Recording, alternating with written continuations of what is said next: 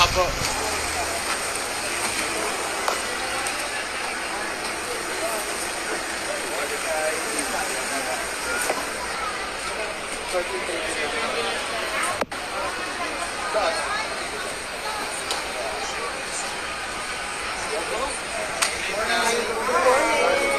Congratulations! Hindi lang 4 stars yun. AF pa kayo, no? Oo, siyempre. Super congrats sa premiere, no? Sa support ng mga fans, grabe, no? What can you say about the support ng fans in this past week?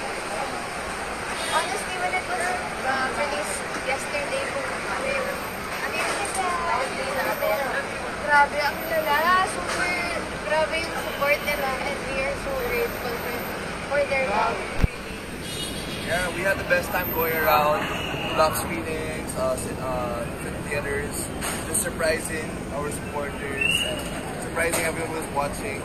It was such a fun experience seeing their emotions live, especially during the premiere night, seeing them scream, laugh, cry, all at the same time, and even our close friends and family, just to hear about their reactions and like what they thought about the movie. Yeah, we really appreciated it. So, yeah, very cool, very cool. DonBelle, congratulations. Before na pinalabas, was there pressure kasi your top billing Star Cinemas comeback? Yeah, of course, there was pressure. Like, after what, 3 years, hindi magpapalabas ng movie Star Cinema.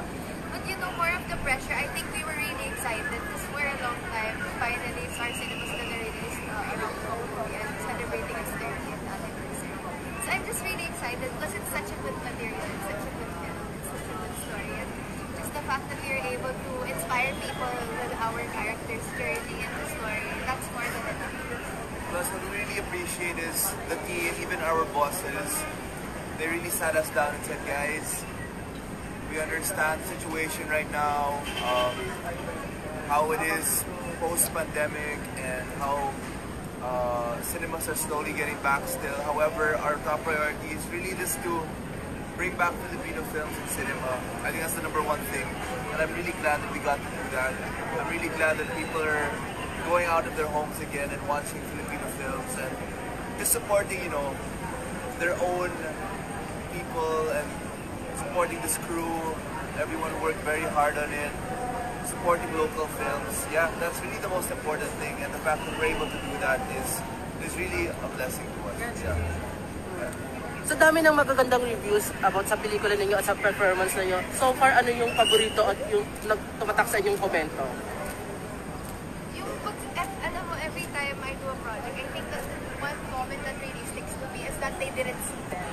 Nakita nila yung character. And yung mga learnings nila, yung pag nag-a-analyze sila, nakita ko, nagsusulat sila ng thread sa Twitter ng mga feedback nila about their characters, about the storyline. And I think that's what really moves me. Yeah. A lot of people have sent me reviews also na yung mga mahaba, but I think yung meaningful talaga sa akin yung sa pamilya ko. When my siblings went up to me during premiere night and they told me this was their favorite film of ours yet, and kita niyo naman siguro sa mga video sabing sila Ella at si Hannah, and sinabihan ako na we're so proud of you. Yung ganun, yun talaga yung meaningful sa akin kasi galing talaga sa taong malapit sa puso ko. You're going to Singapore, may mga plans na ba kung saan kayo pwede mamasyal? Magkasama kayo dalawa? Hawker, for sure. Mag-offer kami yung mga local hawkers doon kasi gusto ko rin dalhin ko sa mga places na may local food. Singapore food.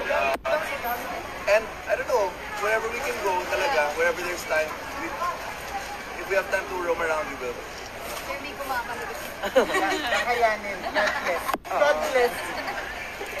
Guys, with all the success, what's next for DonBelle? What's next for DonBelle now? Hindi ko rin alam eh.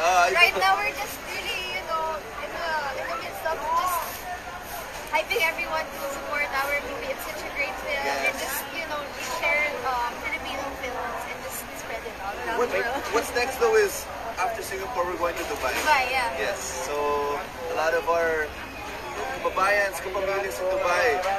Kita-kits po tayo dyan. Guys, do you have any holiday plans na for the upcoming holidays? I'm going to Japan with my family. I'm going to Singapore with my family. Yeah. So ano na, Babalik ako.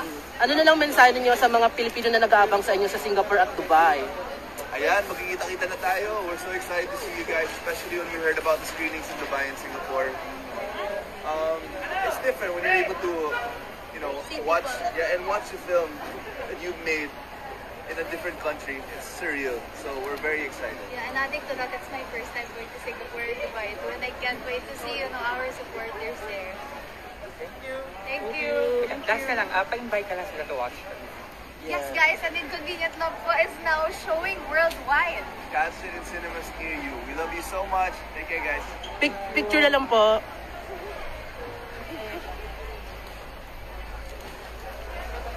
Thank you. Thanks, guys. Here then, sorry.